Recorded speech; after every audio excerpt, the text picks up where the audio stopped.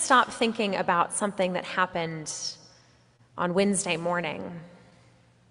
I was taking a walk with Frank, my dog, and as we came around the corner, I saw a woman who was lying on the ground, and it looked like she might be having a seizure. And so I ran over, and as I got closer, I realized that she had hit her head on a big concrete flower planter that was on the corner. I didn't have my phone on me, so I began to call out in the early morning to another person who was walking on the sidewalk. And he began to call 911. And then thankfully, another car stopped and a man jumped out and came over and explained that he was a retired Army medic. And he began to kind of give her some very initial care. All three of us waited with her until the ambulance arrived. She regained consciousness and she was able to even talk with us a little bit. She was really scared, didn't know what had happened, but she was able to tell us her name. We made sure that she was in safe hands and that all of her belongings that had fallen on the ground made it in to the ambulance with her. And as the paramedics were beginning to tend to her, I thanked both of the other strangers who had stopped. And the medic said, "Oh, of course." And then he sort of kind of cocked his head and shrugged his shoulders, and he looked at me and he said, "I feel like not many people stop these days." I can't stop thinking about what happened, partly because I have been thinking about this woman. I hope that she's doing okay. She's been in my daily prayers every single morning. And partly, I can't stop thinking about it because of what that medic said to me. I feel like not many people stop these days. I don't know what to make of that. I don't know if it's entirely true, although maybe I'm being a little too hopeful. I feel like most people would stop if they see someone having a seizure or a medical emergency. I really feel like that's the case. But as I thought about it, I did recognize that there are many things for which people don't stop. I think about the tent city near my apartment, or about the individuals who ask for assistance at the exits of Lakeshore Drive. I think of all the cars that pass day after day after day, and I think about the fact that honestly, I'm sometimes one of the people in those cars. And sometimes I stop, but sometimes I don't. Jeremiah 29:7, one of my favorite verses, says, "Seek the welfare of the city where I have sent you into exile, and pray to the Lord on its behalf, for in its welfare you will find your welfare." This verse emphasizes the essential truth that our welfare is tied up with the welfare of others. As Dr. King put it, we are caught in an inescapable network of mutuality. My well-being and your well-being are not separate, discrete, contained entities. My well-being depends on the well-being of the woman who fell on the street, depends upon the medic who came to help, depends upon the people in Tent City, depends upon every person who does or does not stop. For in its welfare you will find your welfare. It's an essential truth. But Jeremiah is speaking it in a quite unexpected place in this passage. Jeremiah is speaking to the Jewish people in exile. We've talked a bit about exile in recent weeks. The Jewish people in this passage, they've been uprooted from Jerusalem, uprooted from everything that they know, and they're displaced in Babylon. So this is likely a people who do not want the welfare of Babylon, the welfare of that city, at all. And that's understandable. Now, Jeremiah is not the only prophet who's speaking to the people at this time. There's another prophet named Hananiah. And Hananiah is preaching a very different message. Hananiah tells the people to cheer up. Cheer up, this is all going to be over soon. We're going to be back home before you know it, in no time at all. Hananiah is preaching a really appealing message. It's exactly what they want to hear. But it isn't true. They're going to be in Babylon for decades, for 70 years. Hananiah is preaching what one might call toxic positivity. Has anyone ever heard that term, toxic positivity? Toxic positivity dismisses all the negative, and it gives false reassurances in the face of a painful situation. You might have experienced toxic positivity if you tell someone about something hard that you're going through, and they say, well, you should really not focus on that and look on the bright side. It doesn't always feel very good. Toxic positivity wants everyone to be happy, even at the cost of ignoring someone's pain or not dealing with any problems, sweeping things under the rug. Jeremiah, on the other hand, is preaching what we could call tragic optimism. Tragic optimism maintains hope while acknowledging the real pain and difficulty. Tragic optimism, according to psychologist Viktor Frankl, finds meaning despite the inevitable pain and loss of human life. Jeremiah, with this tragic optimism, says, yes, this is difficult.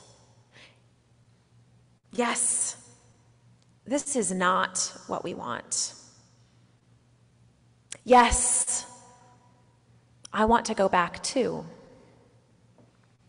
But build houses and live in them.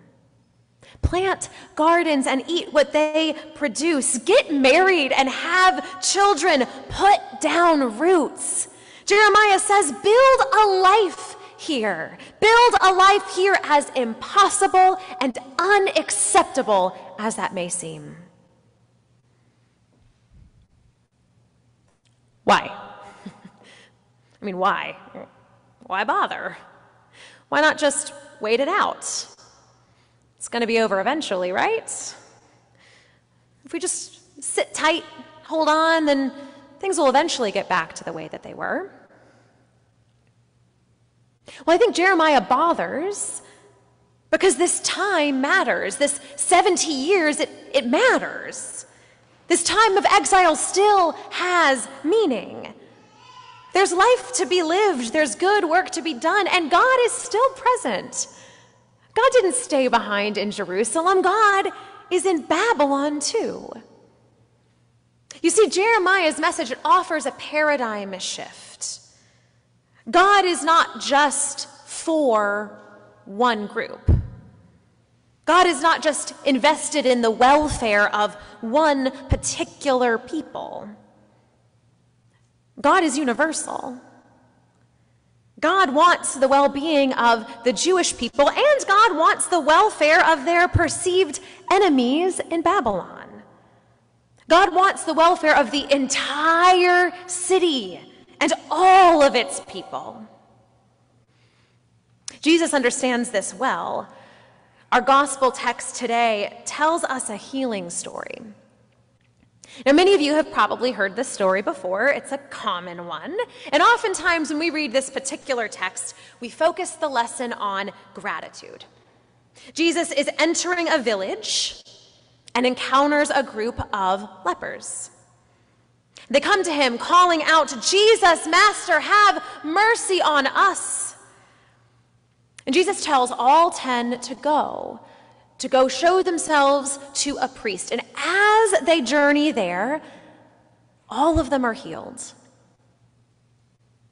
Most of them continue on their way, but one individual, a Samaritan no less, returns to say thank you. We typically focus on that thank you, and it's an important lesson. It teaches us about the interconnections between faith and gratitude. This is central to our tradition. In fact, the word used here in the Greek for thankfulness, for the gratitude that that individual shows, the word is Euchariston. Euchariston, Eucharist, communion, the Lord's Supper, the root. It's right here in this gospel text. The root is gratitude. That's important. But I want us to notice something else today. I want us to notice that all 10 are healed. Leprosy was a wide category in this time. It could refer to any number of diseases, ailments, and disabilities.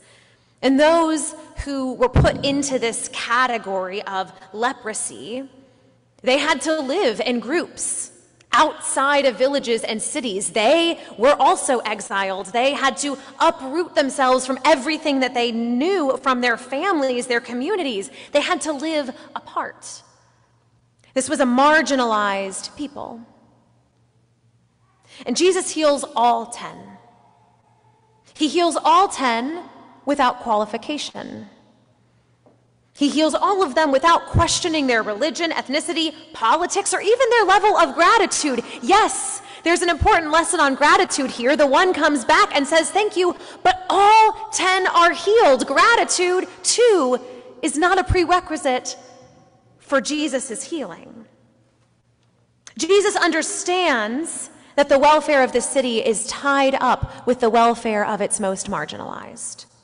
Jesus has no prerequisites for healing because he wants all people to be well. He understands that all people deserve that, full stop.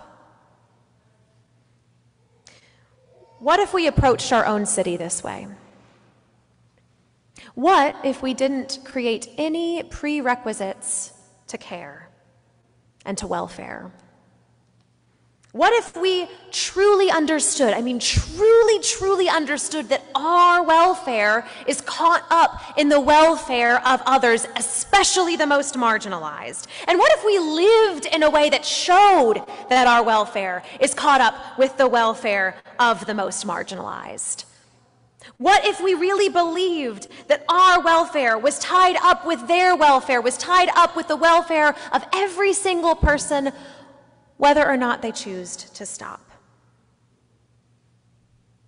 Our city, speaking of Chicago, our city is not well. It's a city I love, but it's not well. It's not well when more than 65,000 people are experiencing homelessness, 25% of whom are children. Just this morning, before worship, I had a conversation with someone who's losing their housing in 4 days and has nowhere to go. That's not well. Our city is not well, not when 523 people have been killed by gun violence this year. Our city is not well, not when at minimum, I think this is an undercount, minimum 16% of households, 33% in Hyde Park, are food insecure. And let me tell you, And some of you might know this from your own experience. It's not easy to get care. It's not easy to get assistance. There are so many prerequisites to getting care, to getting housing or food or medical care or economic assistance. If you volunteered at our food pantry, we don't ask a lot of the questions that these forms tell us to ask.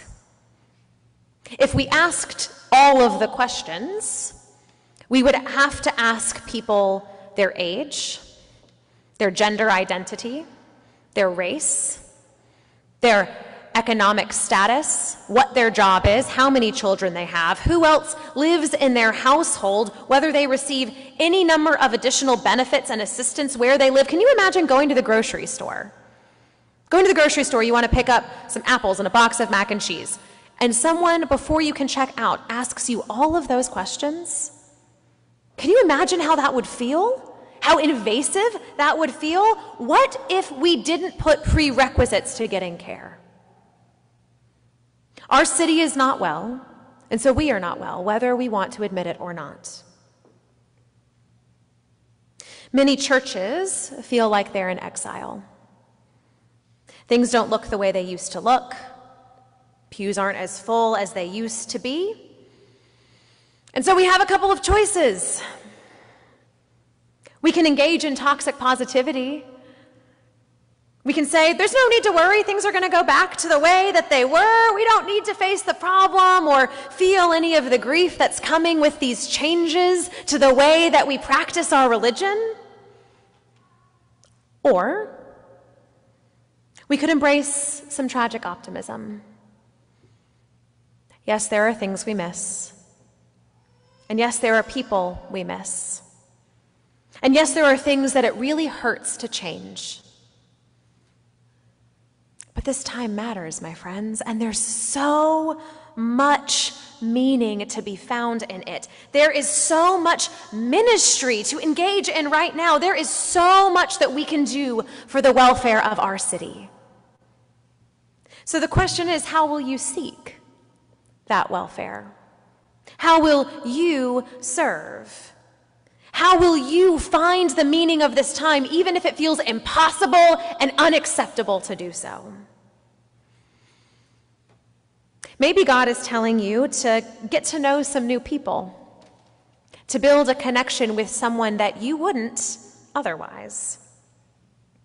Maybe God is challenging you to a wider understanding of who she is and who she is for. Maybe God is asking you to lead, or to mentor, or to encourage and support a new generation of leaders. Maybe God is challenging you to take a minute and to ask for help, even when that's really hard to do. Next week, we are putting our new ministry model into action. We're reorienting our church life around 5 ministries: stewardship, worship, justice, community, and youth and children. Where might you align your own gifts and passions with one of those and seek the welfare of the people around you, the people of this neighborhood, and the welfare of our larger city? Jeremiah reminds us that this time matters. This time matters because the future of the people, the future of this church, the future of our city, and without being hyperbolic, truly the future of our society, it matters, and it depends upon the acceptance of current circumstances. The future, to build a future, depends upon our accepting current circumstances. It depends upon us finding and holding hope right where we are. So build houses, plant gardens, cook delicious meals and share them with your friends. Fall in love. Find your family. Build a life like your life depends on it, because it does, and so does mine. Amen.